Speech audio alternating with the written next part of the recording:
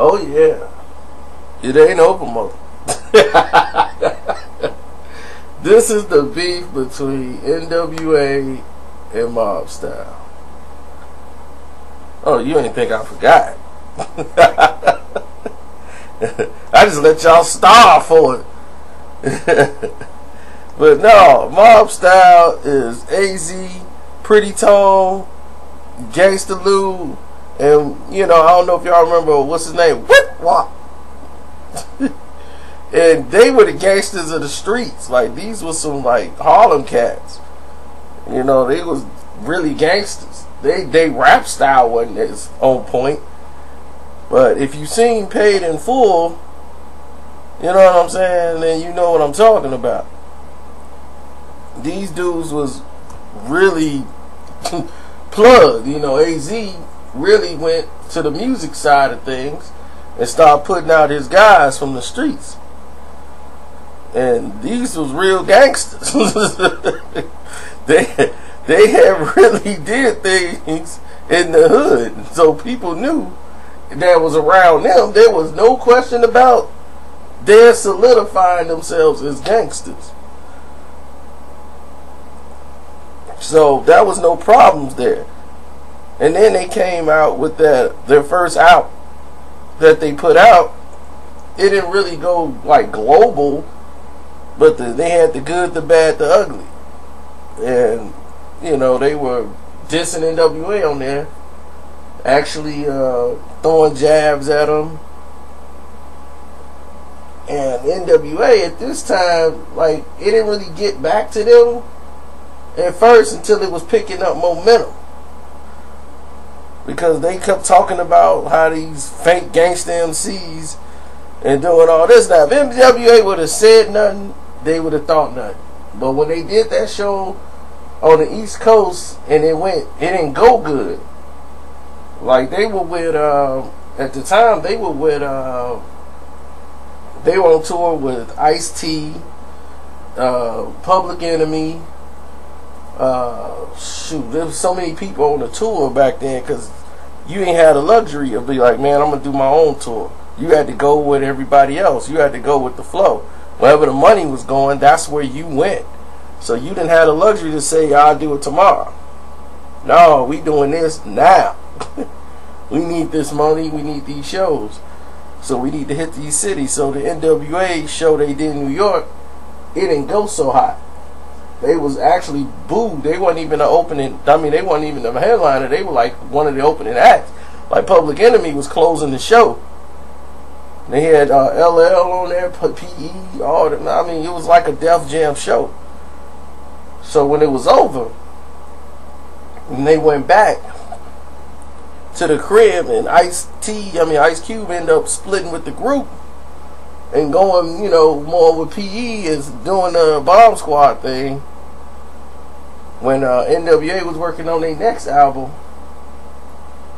this was mentioned, because they found out why people in New York was dissing, like, oh, dog, y'all fake gangsters. Yeah, y'all fake. Y'all ain't no real gangsters. We got real gangsters here, boy. They got the Mob Squad. Y'all know nothing about that Mob Squad, that Mob Style. I'm like, oh. The Mob Style started coming around and gaining momentum and doing all this stuff, like getting some buzz in the street. NWA was making a song already to get at them. And they did this on the tour bus. When Ren them sat back, and they was like, man, him and Doc, and they wrote out the song Real Nigga. And Eazy-E was the one they let do the diss, because Eazy-E was the only really real gangster besides him and Ren. They were the ones to really set the tone. So they let Eazy do that verse. Eazy didn't diss Ice Cube on Real Niggas. He was dissing Mob Style. And that's why he started off the good, the bad, the ugly. See, a little street run, you know me, rolling with some real man keeps. But you mothers know who run the streets with all that hardcore hip hop rap. Try to look like us, just like us, sound like us, ashes to ashes and dust to dust. So nigga, please, since you own the Why don't you drop to your knees? Cause I'm a mother that's out to kill. Easy E. That's real. So really, straight off the streets to come. Quick to get in you without second thought. If your ass is smoked, it's my bullet that come. So if you talking about the boys in black, bow down to the kings of Rated X. So that, you know, like, needless to say, everybody was a target after that. Mob Style just got dissed by NWA, and NWA album was that song was on the EP. See, people don't realize it was on the EP and the LP. And on the EP, when it was out on the streets 100 miles and running, they had NWA 100 miles and running when they came back to New York. Anybody coming back to New York, you better be ready. They was going to have you 100 miles and running. Because as soon as that hit, first the person to get it was Cube. Cube got it because Cube was on stage, and Public Enemy and the Nation of Islam had to roll up on them brothers, and that was like, oh, you could not come back to the Apollo in Harlem and do no shows if you had a problem with Mob Style. That was just the way it was. People knew that. You know, a lot of them ran into problems with the law, the dudes getting locked up, you know, and Pretty Tone was doing what he was doing, and a lot of people, a lot of members, they got broke up because of the law. They kept it too real. If they just kept it, you know, doing their thing, they'd have been straight. It was crazy. At that time,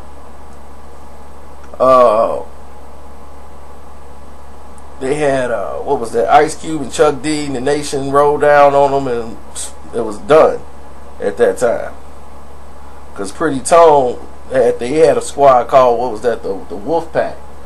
Wolf Pack came in, did their thing, whooped up on a couple of brothers that was there for NWA, and they had to break out when they came to do their show. Because Pretty Tone had led the charge. And AZ and him went out and put out a mixtape, but Pretty Tone was in there smashing dudes. Him and the Wolf Pack. So Cube got a pass because he wasn't with NWA no more. But some of the dudes didn't know it at that time, so they was trying to get to him. So that's why the Nation jumped in. Now, AZ dropped a song after that called "Don't Diss Nobody." And they was talking, you know, they was called niggas with activators, NW gay.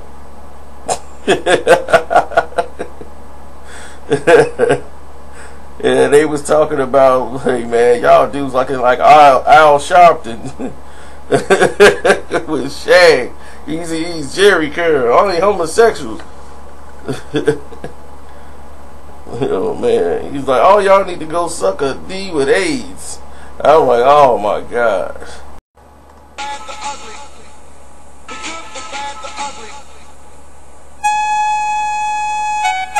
I don't really want to diss nobody.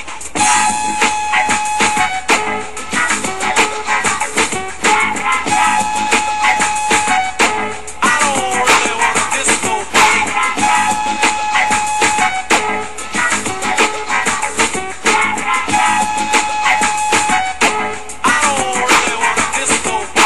Hard rock, Mac, no cap fade, okay?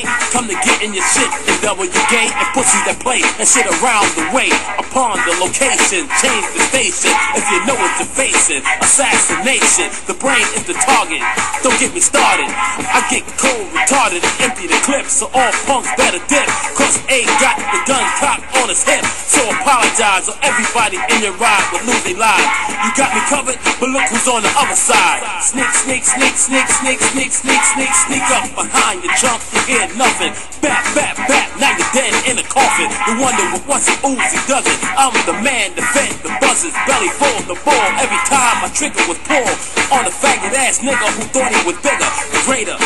Niggas, we activators, we in the lizards and gators, just sucking our dicks. But there is Terry now, ladies, trying to diss. I won't hack this. I murder your bastard, go to your funeral, kick over your little ass casket. Anybody moan or weep or shed a tear, be the next motherfucker leaving here. So put down the white flag when I pull my mag fag. This beef would only stop when somebody's in a body bag. Now read the tag on your toe, ho, cause fucking with AZ, yo, that's a no-no. That's a no-no.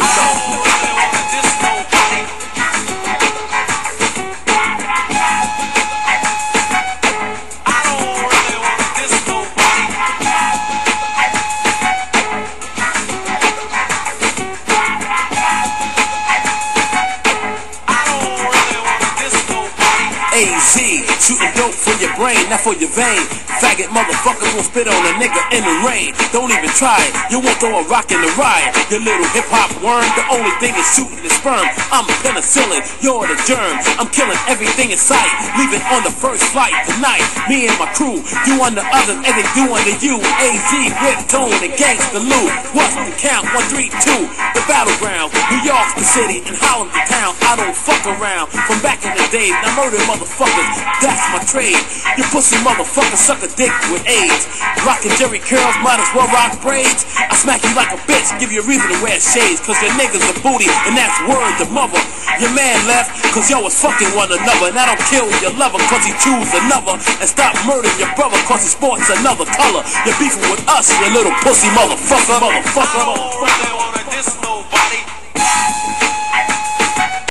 Pretty Tone Capone, don't compare to Ghostface Killer. They two different people. Pretty Tone Capone from Harlem. He came out after the Niggas for Life album dropped. He came out with his he had the mixtape Case Dismissed, and he had the song Kidnap, when he had a skit when he was running up on Eazy-E and kidnapping him and torturing him, comparing him to Miss Chalet. But at this point, NWA had other things bigger than him. That thing they had became a local stamp. And then this was some like on the corner, like it's some cool thing in Harlem, New York. So the Apollo was theirs. They locked down Harlem. Other barrels was filling them based on the fact that somebody was repping New York, and they was tired of hearing about Compton this and Compton that. No matter what you do in rap and hip hop, it's always gonna be somebody that's tired of it. And they just like want to hear somebody say, man, F them dudes. And when they hear that, they rally behind it. And that's what was happening there in New York. But when Tim Dog did it, it went to another level, because he was able to transcend from like video to get the songs all the way to the West Coast the way it did. It was like direct. He was dissing the entire city the way he did it, and it was crazy at that time. And this was after that. This was after that record came out. So all of this happened after that fact.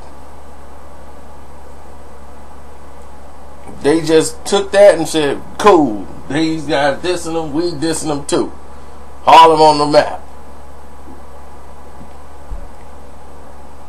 And the fact that they actually got a response back from NWA was enough to keep them going. Even though their names wasn't mentioned, it was enough to keep that going. I'm out.